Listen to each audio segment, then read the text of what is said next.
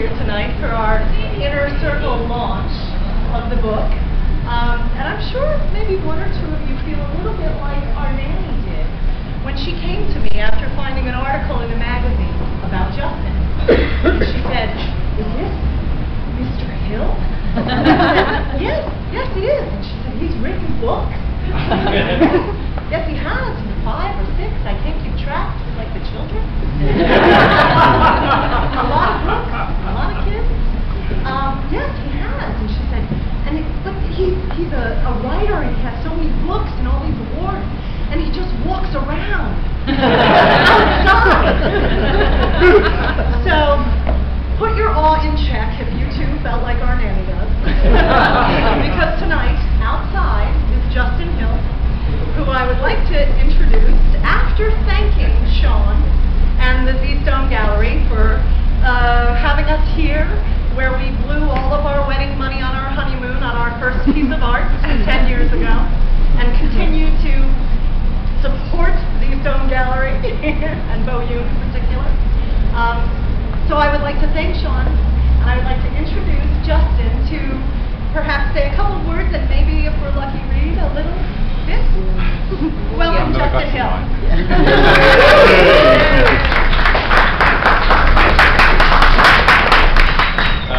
Thank you, Elle, and thank you all for coming. It's very odd when all the segments of your life come together in one room. And I'm feeling a bit strange tonight. Anyway, so yeah, 5 years ago,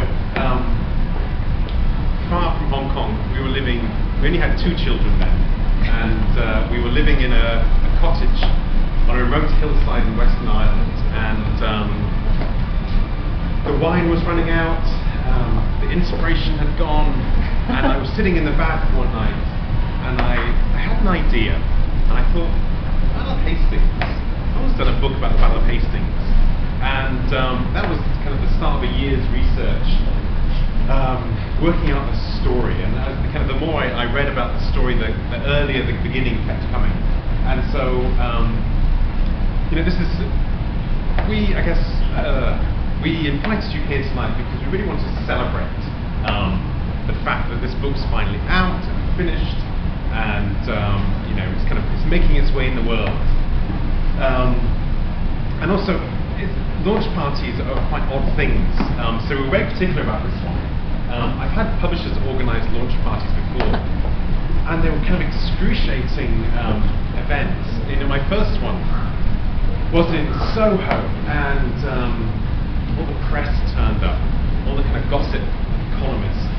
I had this Oxford graduate getting his first job in the Telegraph, asking me, he said, "So, do you know any famous people?" I said, "Well, I met Anne Widdecombe last week." "Can you say anything rude about Anne Widdecombe?" And I said, "Of course." But is that newsworthy? So we decided to kind of have a celebration with our friends, and just to celebrate Shieldwall coming out tonight. I wasn't going to read tonight. Yes. But Elle said you must read. So I thought, well, I'll give you a little taster. And I'll read just the beginning. Some of you may have heard this. I read this actually, I think 3 years ago. This is a token of how long this book's been kind of going. And actually the first chapter I wrote 4.5 years ago, and it hasn't changed since, pretty much. So I read this 3 years ago at an event in the summer in Lang Kwai Fong, and I said, take yourselves away from this hot, sticky, humid afternoon to Dublin in the year 1013, and here we go. So I'll keep this very brief, because I know there are more exciting things, even more exciting things, I should say, than listening to me tonight. So, Dublin, midwinter, 1013. Christ did not come again that year. The Lord kept his churches and the pages of his book, and Wulfnoth sat in the half-timbered hall, watching rain drip down through roof thatch, puddling on the floor while the peat fire smoked. His remaining men sat round him, the wooden benches drawn close, cloaks and hoods pulled tight to their chests. Their round boss shields hung in the hall shadows, their spears were sheathed, their swords kept to hand like favourite hounds. The midwinter days were short and dark, thin shadows stretched long on the ground. No one spoke. It was bad business these days in Dublin. The slave markets were still busy, but day by day rumour grew of the size of Brian Borrow's war host.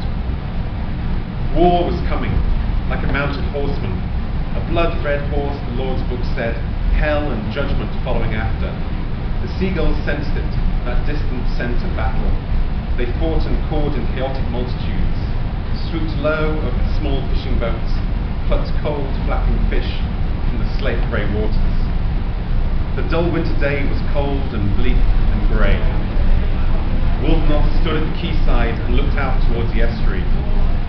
He watched the masts of approaching warships appear among the riverside trees, the rain unceasing as it stripped the bows, wet leaves plastered along the smooth river water. Dublin shivered. Wolfnoth shivered. I was thinking of the Queen at that time. Thinking how funny we're having a reading about Dublin when the Queen's come back to Ireland. Anyway, so you should never let your mind wander when doing a reading. That's my first lesson for today. Wolfnoth shivered, despite his blue cloak and hood, the shaggy lining beginning to wear thin. The silver brooch held the wool cloth close to his chest. The disc patterned with 3 swirling hounds. The midwinter days were short and the afternoon light was already beginning to fail. The hounds' blue glass eyes were dull, one eye setting blind and empty. Wolfnoth stood as still as an ancient oak, gnarled and hollowed by too many winters, staring eastwards over the waves. His thoughts were far away from this muddy dockside in the shadow of the high Dublin earthworks, topped with a wall of split timbers. They crossed the grey and restless waves, made their way back to the fields of his youth, to his hall's hearthside, where warm and gentle hands welcomed his return, when there was good food on the table and warm-hearted words, when music and laughter rose like Abbey plain chant, when he slept without cares under home rafters and a heavy thatch. Brian will not dare come back, an Orkney man from his accent shouted at the sight of the new boat crews, and Wolfnoth snorted. You're a fool or a wishful thinker, he called out over the men's heads.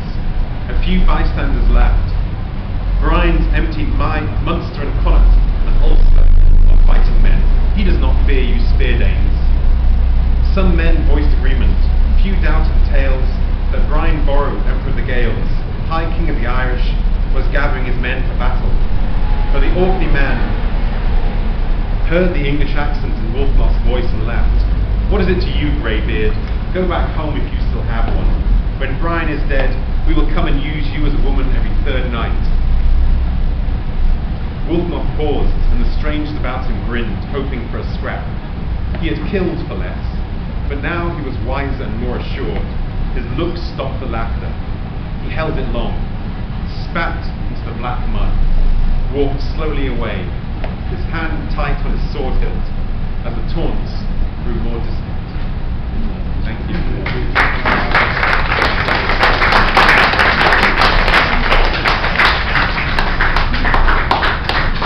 I should just mention, Dimmock's very kindly have come to sell books.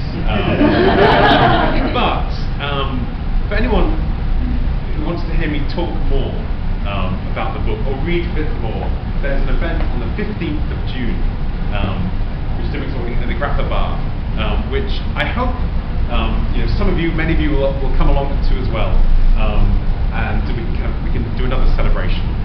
Anyway, thank you very much. Thank you for coming. Thank you.